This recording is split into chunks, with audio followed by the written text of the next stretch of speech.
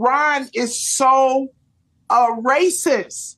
Like I'm tired of people not being able to deal with that word. I'm tired of it's not politically correct to call somebody exactly what they are. You are racist. If you're cutting out all black stuff, but you keep the English, you keep French, you're racist.